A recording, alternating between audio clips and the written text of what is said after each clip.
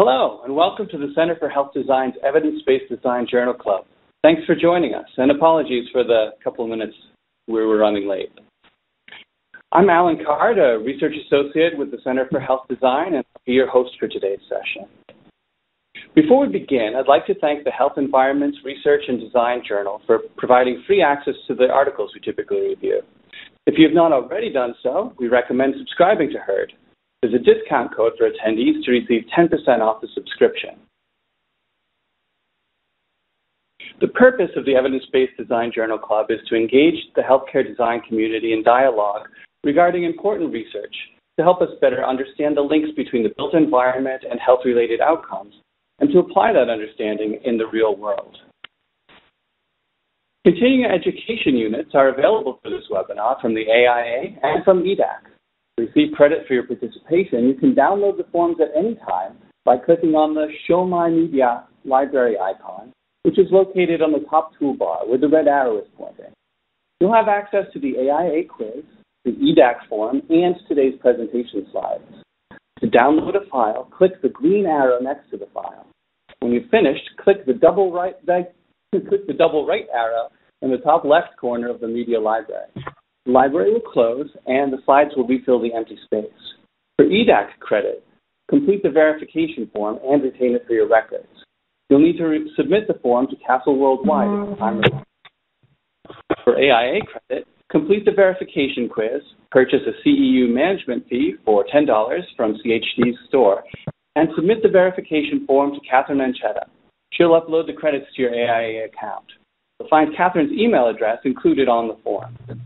Please note that there is some resolution loss in the conversion of the PDF slides. The PDF will be available to download during the Q&A session from the media library icon we just discussed in the top right corner of your screen. I'd like to take a moment to review how to use the chat feature so that you can ask questions or submit comments on what you hear today. As shown on this slide, just type into the chat box where the red arrow is pointing. Please be sure to chat your questions to all so that all attendees in today's call are able to see your message. If, on the other hand, you're having any technical difficulties, please type your issues to moderator in a private conversation, and we'll see how we can help. I'd now like to introduce you to the authors of the article we're discussing today, Kara Freihofer and Dennis Vonacek. Kara Freihofer, PhD, is a senior research specialist at HGA Architects and Engineers, where she focuses on utilizing evidence-based design principles to inform and educate healthcare clients and colleagues on design decisions. Furthermore, Kara serves as the co-chair of the Research Council, where she helps spearhead research initiatives across all disciplines firm-wide. Throughout her tenure at HGA, Kara has authored several research articles. The most recent publication is entitled Making the Case for Practice-Based Research and the Imperative Role of Design Practitioners in Health Environments Research and Design Journal. She has also presented research findings at various national research conferences, such as the Environmental Design Research Association. This year, she was awarded IDRA's Certificate of Research Excellence, CORE, for an investigation that explored staff communication, efficiency, and patient privacy of an Onstage Offstage clinic module. In 2012, she received a PhD in design research from the University of Minnesota. Her doctoral research evaluated the relationship between indoor environmental quality of sustainability facilities and user perception. Kara has also received a Master's of Science in Design degree from Arizona State University in 2009 and a Bachelor's of Science from the University of Wisconsin-Stevens Point in Interior Architecture and Design in 2004. Dennis Vonacek, AIA, ACHA, CID, is Vice President and Healthcare Principal with HGA Architects and Engineers in Minneapolis. His expertise includes medical planning, project management, and design for diverse healthcare projects and scales nationally and internationally. He previously has presented healthcare planning topics at major industry conferences, including Healthcare Design Expo and Conference, Healthcare Facility Symposium, AFI PDC, and ACE Summit and Reverse Expo. He has a Bachelor of Architecture and Bachelor of Arts and Environmental Design from North Dakota State University. Thanks to both of you for joining us today. Thank you. Thank you. As I mentioned, thank you. As I mentioned, we're hosting this event to identify the everyday practical applications of research findings in a published article. Today's featured article, Setting the Stage, a comparative analysis of an onstage, offstage, and a linear clinic modules from the Health Environments Research and Design Journal. On today's call, we'll have an active discussion, including you, our listeners, about different key factors in your study. And now, without any further ado, I'll let Kara and Dennis take it away. Thank you, Alan.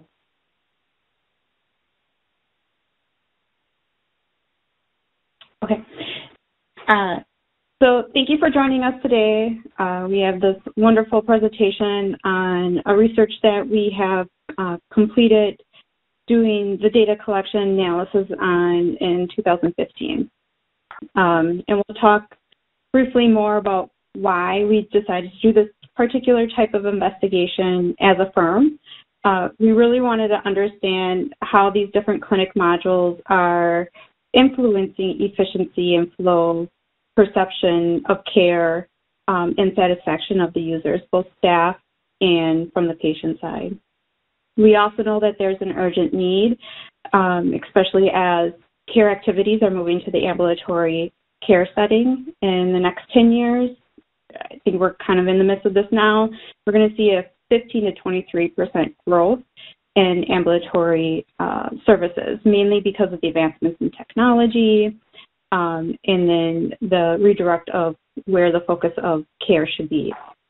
So because of that, we know that some of our ambulatory facilities right now are poorly designed and they're fragmented and they don't optimize efficiency. So with that, we decided to take on this investigation. We had a wonderful opportunity with a client that was willing and wanting to partake in this particular study. We also had a really good setup with the project and the scale of it and the scope of it, which we'll get into shortly. So this is, the research design is really centered around a time and emotion study. We integrated a mixed method approach, and we do this so we can start triangulating our results. We want to understand and justify findings from one method that we use with another method that we use. So we'll talk about that as we get into the results sections, how we have done so. And it was really about staff and patient movement, their behaviors, and then also their perceptions.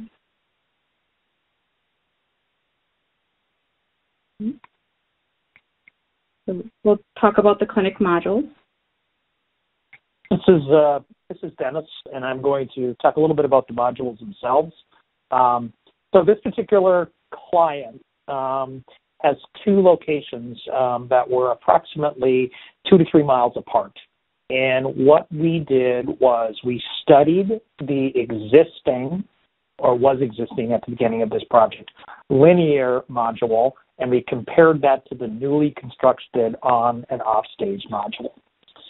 So the original linear model was adjacent to a new healthcare facility constructed, actually it was new, in 2000, which was very cutting edge at the time in some of its patient processes, specifically on the inpatient side.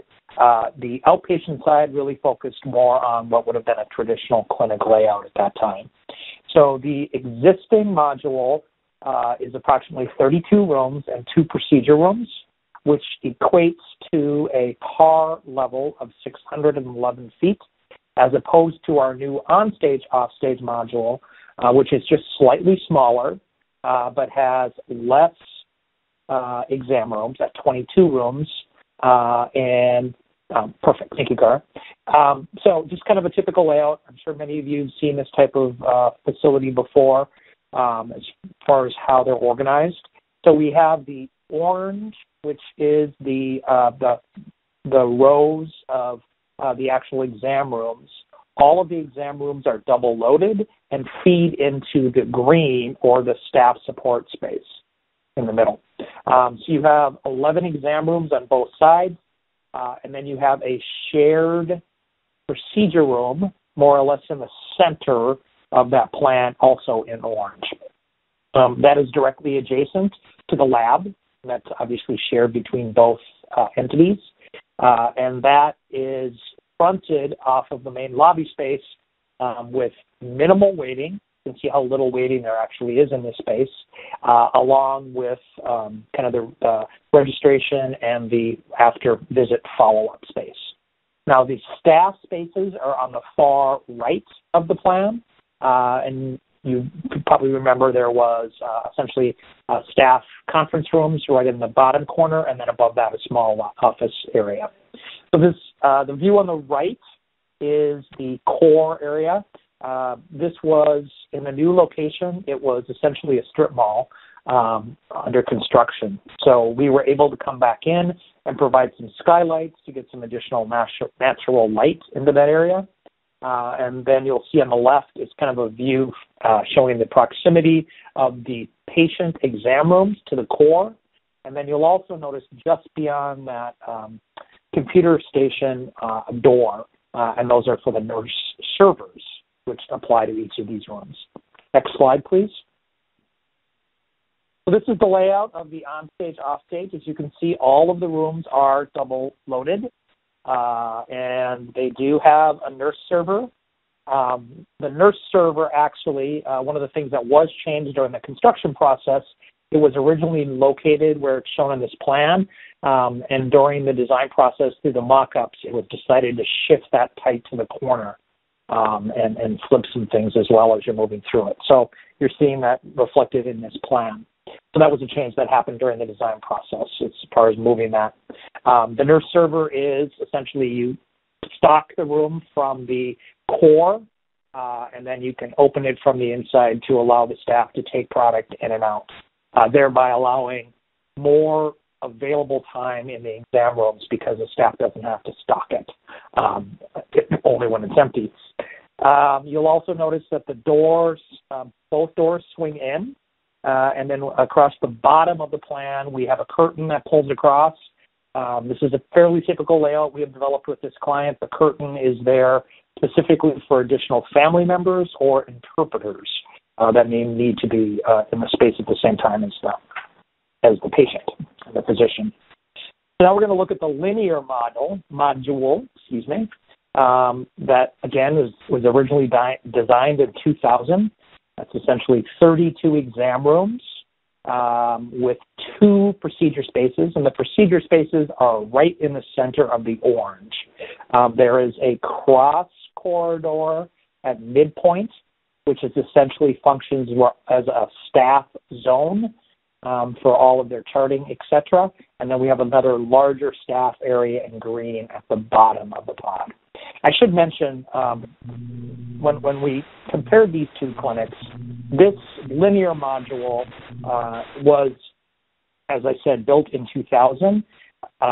This area all has been renovated, so that was part of our process here, kind of a multi-phase renovation and relocation, actually of 5 clinics to free up space in the facility to create a cancer care center. So this area now has been renovated and turned into a cancer care. So that's all as part of the process, as we're seeing with the move to get outpatients off of the campus and out into the community. So these are some existing photos of what was there in the linear module. Pretty typical 2000 clinic construction design. On the far right is a very nice waiting area which overlooks the gardens, and we did manage to keep that in a renovated fashion for the next phase as well. So this is showing what the existing exam room, thousands and thousands of these built all over the country. It's essentially a 10 by 12 room at 112 square feet.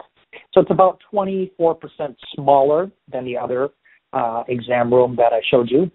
A pretty typical layout. Right, so now we'll get into the research design. When we start these investigations, being from practice-based research side, I do a lot of hands-on conversation with the design team. We know we had a great opportunity for this particular type of project and a client that was willing and wanting to work with us. So we ask questions like, what is really important? What were some of the main topic points when you're doing design that we should particularly focus on in this type of investigation? They came back to me with assumptions. They said, well, we call this more of a collaborative model. We anticipate that the staff it will help the staff communicate. It will help them with collaboration. We also anticipate that there might be some more travel on the staff side because of the larger module itself, because the rooms are larger and there's more space.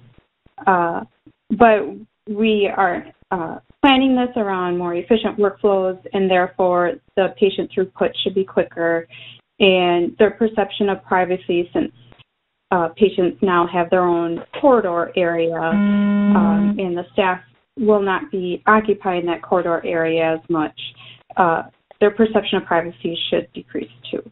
So we designed research around these particular assumptions, and that involved the mixed method approach. We did staff shadowing in 90-minute segments. We wanted to track their location, their time as they enter and exit specific areas, any tasks that they performed throughout the unit or throughout the modules, But we did not enter the patient rooms. That was a restriction from IRB.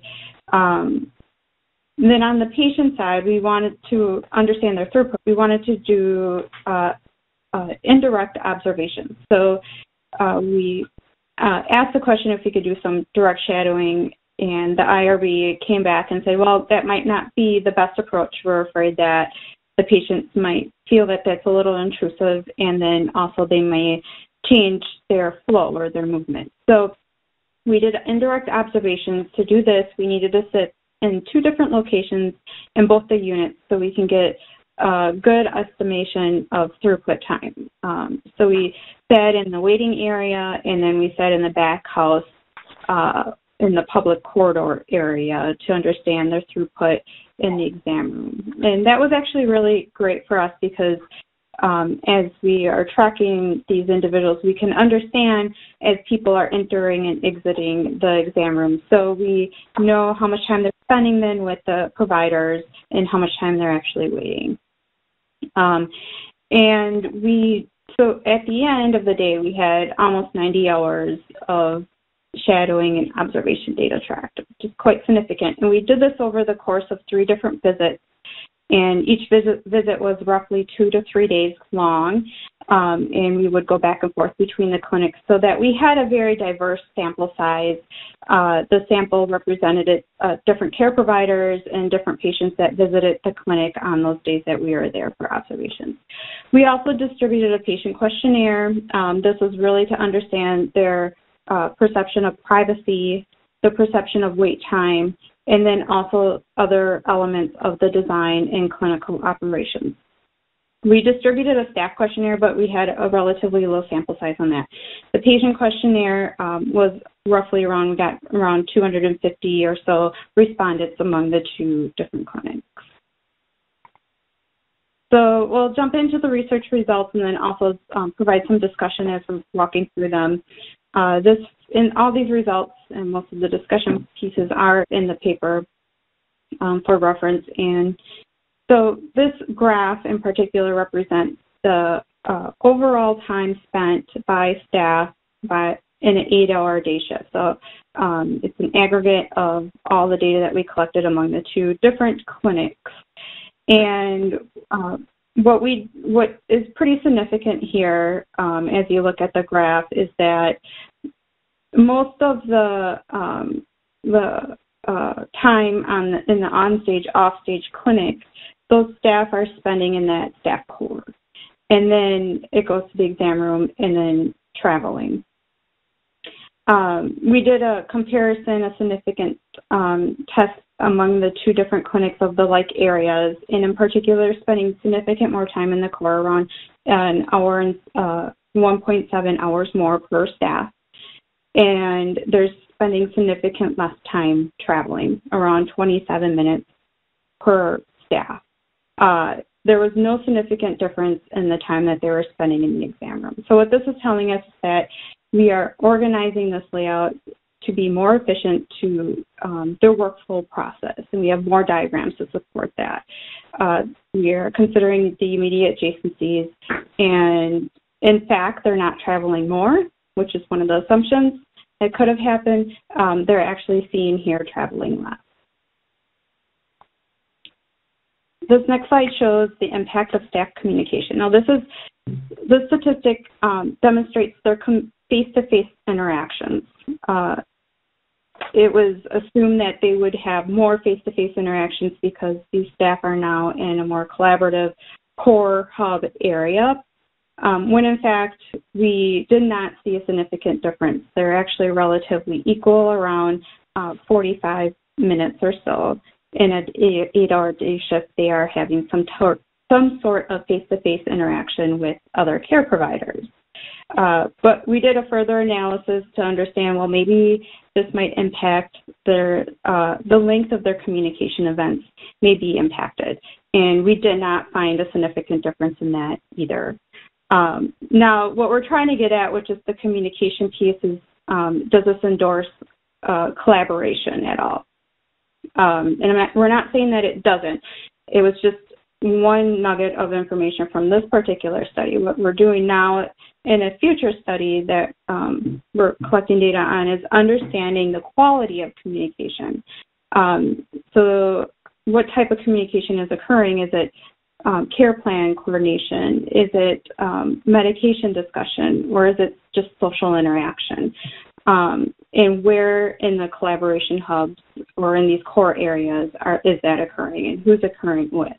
So that's a follow-up study that we are now collecting data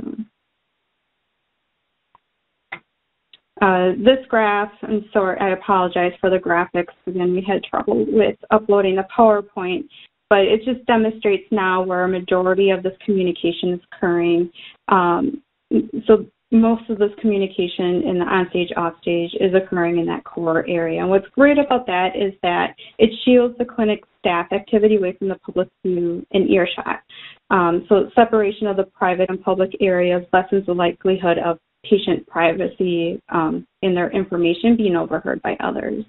And it also helps reduce the congestion in the corridor, not just with the staff, but other medical equipment that could possibly be there. Cara, I see a question that could refer to your last slide. You can go back one. Ryan is asking which module is which. The module on the left, the onstage, offstage, is Tamarack, and the linear module is Woodwinds. There you go. So another statistic that we analyzed was the frequency of their movement from one location to another location. So what we found in this particular graph is that there wasn't no significant difference in their movement. So as they move to one area and move to another area and move to another area, they're actually relatively similar, around 130 events in an 8-hour shift for one staff member. But you can see that a majority of that movement in the onstage, offstage, majority of their movement, around 56%, is now between the exam room and the staff core. Again, just providing evidence of a more efficient workflow.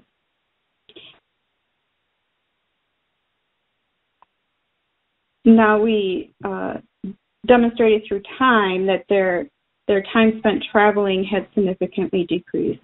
We translated that information, the data that we gathered, and we put it into a floor plan, and we spaghetti diagrammed it. And by doing so, we can get a really great, accurate number on the distance that they traveled. So that's what these two diagrams demonstrate. Onstage, offstage is on the left. And although the clinic is larger, this particular comparison study did not actually show a significant difference in their distance traveled, but the onstage, offstage clinic, they're traveling over a half a mile less in a day. So again, another tale to speaking speaking to the efficiency of the floor plate and how this is now tailored to their particular workflow process. In this particular floor plan, though, we did notice some workarounds that were observed. In particular, the staff were frequently observed cutting through the exam room to get to the center core area where the lab and the subway are for the lab. So they would cut through the double door when there was nobody in there and access that center core area. We also noticed that the staff in the far left module had a pretty far way to travel to get to the staff break area. So they would either cut through or they would travel in the north corridor along the window wall. So with some of that understanding, what we've been implementing in some of our more recent projects that are emulated from this project is that maybe providing a passageway between the exam rooms to the center core area so that it can decrease some of this workaround.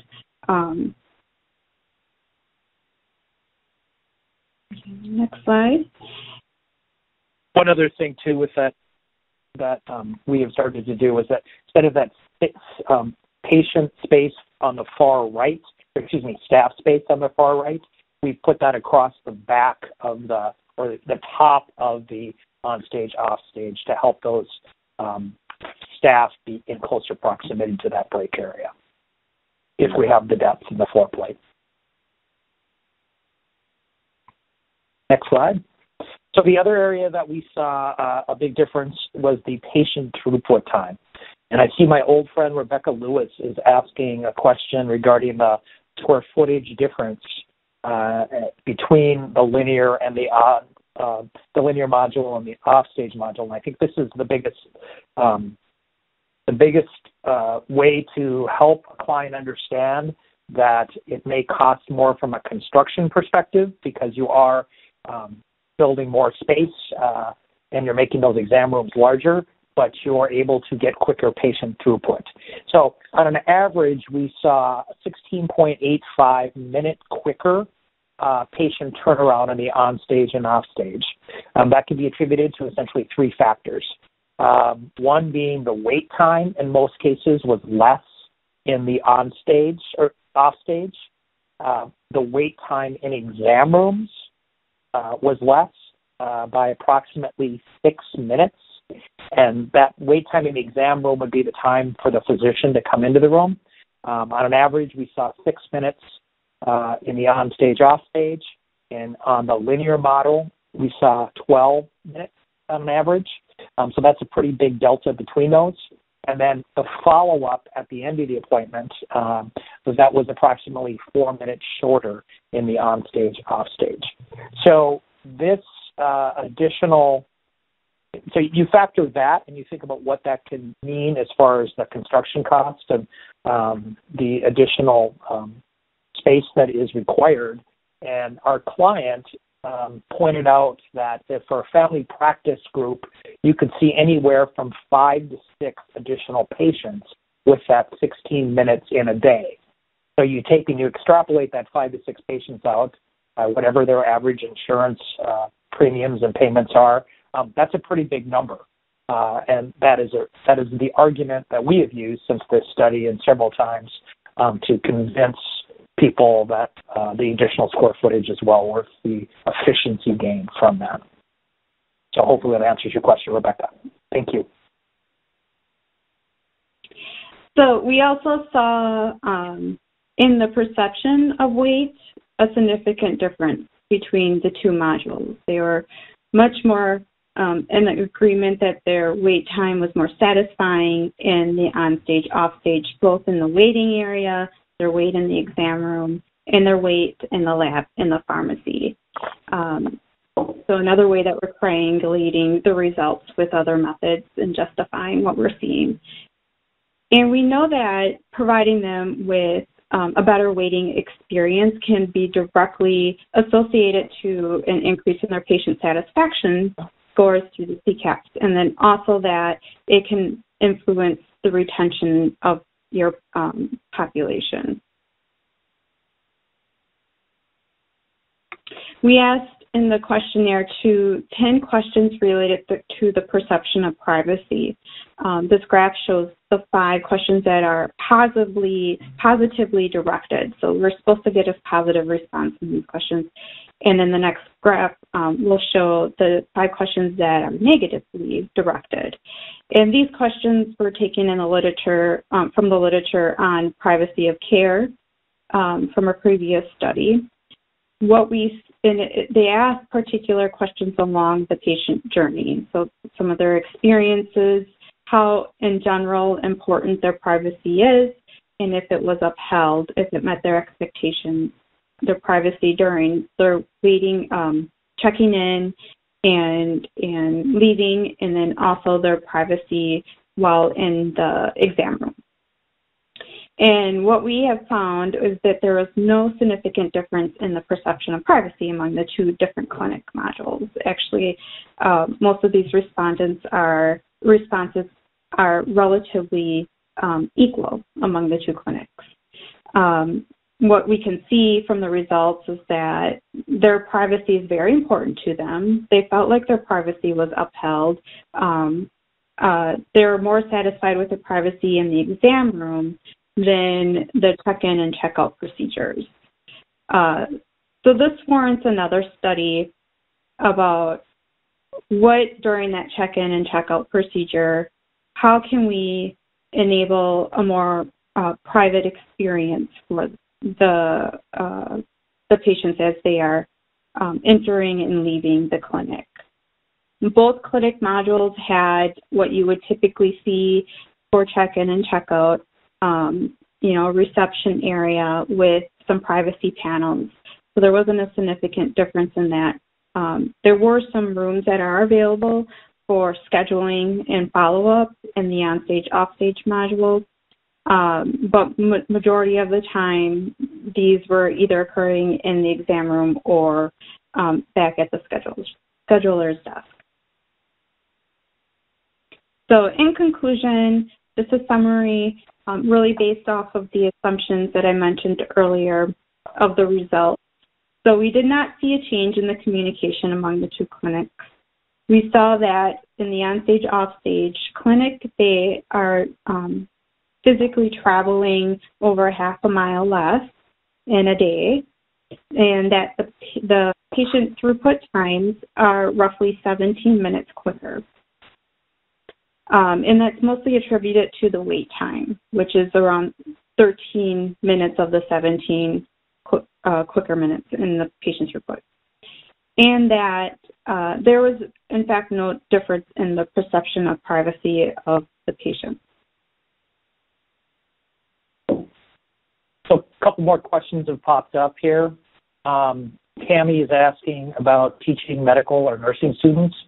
Both of these clinics do have an education aspect. They're not a academic medical center, but they do have residents that are part of that teaming core area.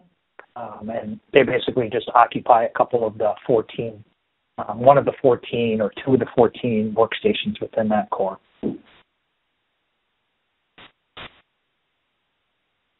So Tammy also asked a question about noise and privacy issues with staff talking freely in the core. This is one of those things that we kind of a lessons learned as we have gone through this. We have replicated this layout multiple times, and this was probably the 3rd or the 4th generation from where we originally started. We learned in the first that we needed to provide a white noise system within that central core. So that is now part of our standard protocol. It's not a significant cost, but it does add slightly to that construction value. And by adding that white noise, that pretty much takes care of any of the concerns as far as privacy within that core and adjacency to those patient rooms.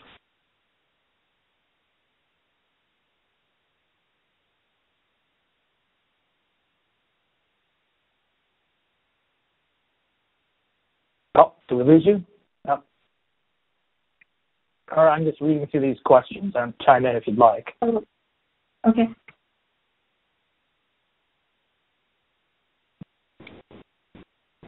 Okay, if you guys are ready for the Q&A, we'll go ahead and move on to that section. And now it is your turn to ask questions of the authors. Please feel free to type in any questions you may have, as many of you have already been doing, and we'll try to answer them. But before we do that, I'd like to say again thank you to the Herd Journal, for providing free access to the articles we typically review. And if you would like to subscribe to the Herd Journal, go to www.herdjournal.com and use code HERD10 to receive 10% off the annual subscription. So we have a whole bunch of questions already lined up, and we will try to get through them all to the best of our ability. The first one that I have here is from Rob, and he asks, was there any difference in the number of patients seen per day between the two designs? So the number of patients, we didn't really look at their throughput per day. We didn't gather that statistic, but I can tell you that in the Onstage, Offstage module, because it is a newer clinic and it was a newer area that's being built up, they weren't at max capacity. So you didn't see, you saw some delays. There was times when there was a couple hours between appointments with some of the patients. But we had a really good comparison in the study design, essentially, knowing that these care providers actually chose, they were given the option which clinic you would like to work in. So the ones that moved on to this Onstage module, Offstage module in that particular location actually chose to move on to that. Great. Begum had a question about flow, and I've seen another couple that are kind of similar. This one was, when patients come into the clinic and when the exam time comes, how do you guide patients in the Onstage, Offstage clinic modules? And perhaps related, were the processes the same in each location? So the processes were very similar, and that's why we could do the comparison of the study. I didn't quite understand the first question. I believe it was about how you got patients through the Onstage, through from the waiting room to the exam room, was my understanding. Right. So the observations, when we did those observations, we just sat in the waiting area for 2 hours, and we would track one person as they enter into the facility, did the checkup, went to the waiting, and then were called back. And as soon as they entered the door to the back of the house area, we would stop that observation and then track a new observation. And then we would go in the back of the house and track the patients in a similar fashion. As soon as they entered the back of the house, track them throughout their journey as long as they exited. So we got a true understanding. We didn't follow one patient from the beginning to the end. We were not allowed to do that, but we were able to track a lot of patients in the time allotted that we had to do the observation. Great. I'm wondering if there's a wayfinding question that is also being asked with how that question was phrased. It's pretty intuitive when you look at the layout. It's corridors 1 through 6, and you tell the patient that go down corridor 1 and go into exam room 5, or corridor 3 and go into exam room 6. We have done it where we use everything from iconography at the entrance, and we've also done it with color, depending upon what that individual clinic is. Okay. And what was particularly nice that we heard from patients actually is when they do exit the exam room, they look down one end of the corridor and it's actually window light, so they know not to go that way. That's not the way up. They look down the other end of the corridor and they see the extended corridors, so they know to go that direction. That's good. Escaping from the doctor's office has always been a challenge for me. So we had another question just to clarify then, was it a receptionist or a clinician who came out and told the patients where to go? It was the clinician. It was the MA. Mm-hmm. Fantastic. David Edwards asks, how much of the benefits seen were from the consolidated staff space versus the second hallway? Obviously, that calls for some speculation. So the benefit of the consolidated staff space, well, what we're seeing in this consolidated space on some of the subsequent studies that we've done since is that there's a lot more what we would call teamness. So the clinician team is working, really efficiently. They can see themselves, they can see their clinician members or their clinic members as they are working through an appointment. And then even after the appointment's done, when they have to do some follow-up, they're taking notes, they're calling people. I mean, they're right next to each other.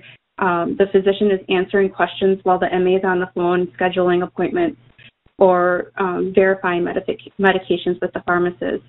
So we're seeing a lot more teamness in the totality of that particular team, the physician. I don't know if that answers it. That's fantastic. Now, that reminds me of how the emerging literature on centralized versus decentralized nursing stations is finding not how people work together when they move between one and the other, but also how their social interaction or lack thereof affects their satisfaction.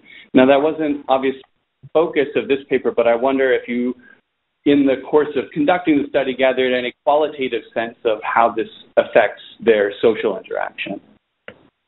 So it's interesting because we do a very similar method and approach when we look at inpatient units too. Mm-hmm. And what we've seen when they move from a centralized environment to a decentralized environment, clients are very apprehensive about it because they think it's going to really impact their face-to-face and social interaction and teamness with the other nurses and the other physicians on the unit.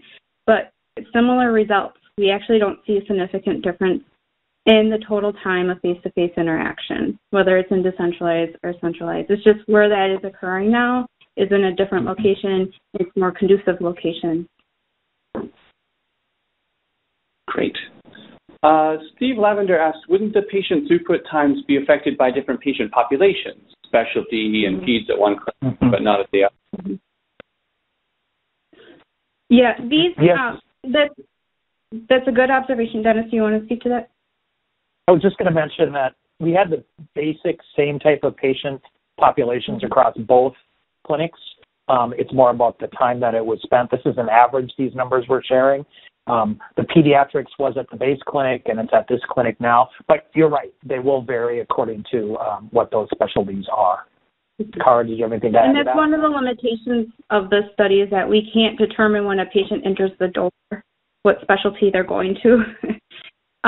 So that's why we try to make it a higher sample size. And we were there 3 different times and just collecting a variety of data. And then with the design of this particular clinic, because they have relatively similar specialties at both clinics, that we felt like this was a good comparison study.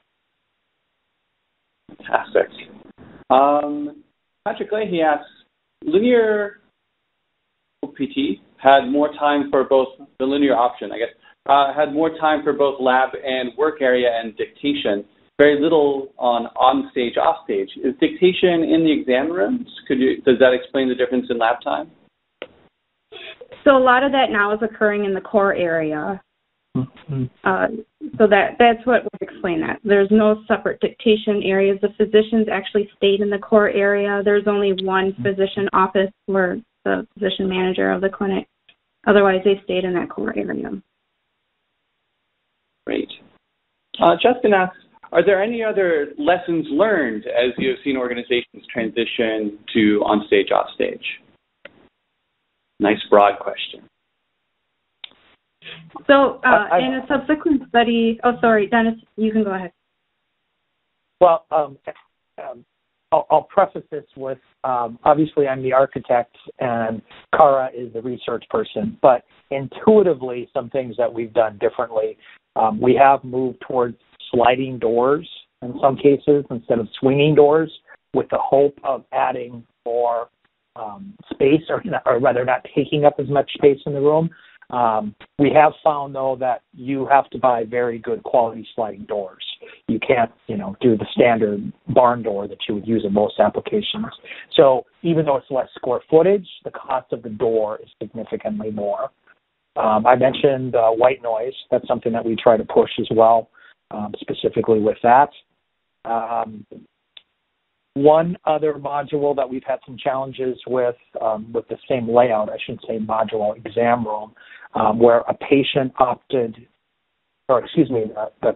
the facilities folks opted not to put the curtains in, and there seems to be an ongoing issue with patients coming in their room incorrectly. So we've tried to address that with locks, etc., and seem to have found a solution. But again, another lesson learned. If we would have done a different type of lock on that outside corridor door, the door where the patients come and go, or just an occupied switch is another way to do it, to make sure that we're addressing that issue. So those are a couple lessons learned, not necessarily from this project, but since we've completed this project.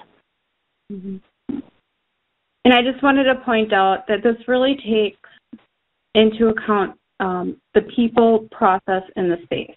We can design a space, support a process, but it's really about the people of the space to work it the way that it's supposed to. And I say that because in a more recent study that we did, we looked at a clinic module that was somewhat of a hybrid and an onstage, offstage, and they still had a design with physician offices for various reasons. And we looked at a team where the physician always went back to the office after each of the appointments versus a team where the physician sat in that core area with the other team members. And what we saw was a significant decrease in the amount of interaction and communication and teamness in those two different types of different forms of providing care in a cancer clinic. So I mentioned that it really is an equal thing. We designed a space, we operationalized it, but it's really about the people to own the space and operate in it the way that it was intended to. Great. And both your answers reminded, Dennis, I think you said earlier that the nurse server got moved from where you originally had designed it. I was wondering what you uncovered that drove that decision. We built mock-ups.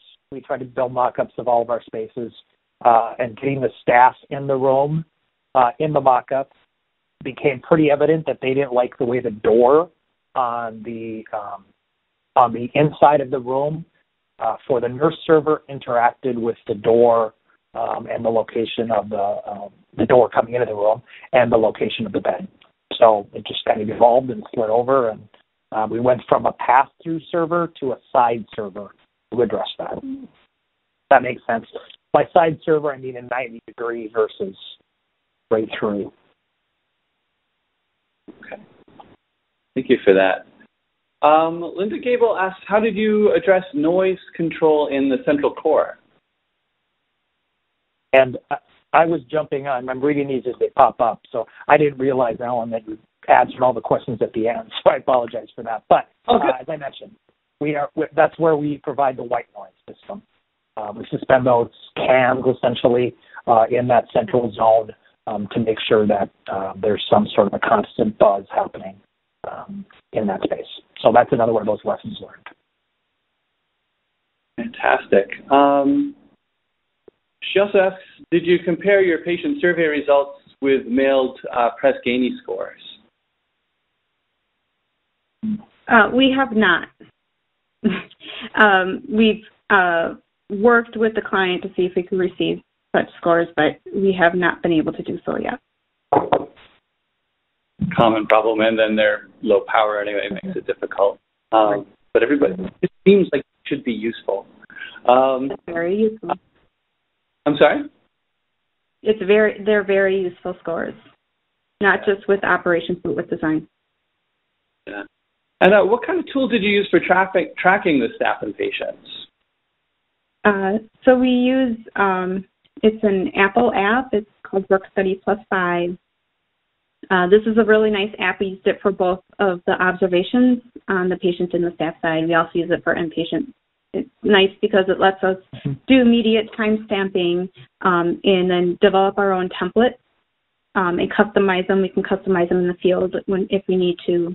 And then it exports it into an Excel document. It's relatively inexpensive too, and there's a lot of flexibility with it. Very cool. Rebecca Lewis asked, can you share if your studies of staff responses between seasoned nurses and new nurses when assimilating to the new Onstage, Offstage module? That's an interesting comparison. Yeah. We only reported on the patient responses, and we didn't get a high enough staff response in one of the clinics, so we couldn't do a very good comparison of that. But that's a really good point and something to think of for future reference. Michael Couch asks, what if there were no waiting room? How might that change perceptions of privacy? So they're there. Dennis, do you have anything? Well, you can see from the layout that we have significantly less waiting in the Onstage, Offstage than we do in the linear. And that's what we're seeing as far as a trend. They're just getting smaller and smaller because you're getting those patients into that exam room quicker and hopefully turning them around quicker if you have all the people process and things all in place. No exam room, I think that would be interesting. I think that would help with privacy, but I also think that there often is an entourage of people that come along with the patient, and to have all of them waiting in the exam room with the patient, I think could be somewhat problematic. So I don't know if you'll ever get rid of the exam room, but I do see them getting greatly smaller. That's my thought. How about you, Kara? And, I have a request. Can I please ask Kara to repeat the name of the Apple app? Work Study Plus 5. And we have time for one last question, and I'll throw that one out there. You mentioned this is part of an ongoing body of work. You've done more stuff since. You have additional research plans to follow up on this. Could you tell us a little bit about what's coming up down the pike? Yeah, we are looking at academic models and comparing how the staff are communicating in different types of academic modules in different types of on-stage, off-stage configurations.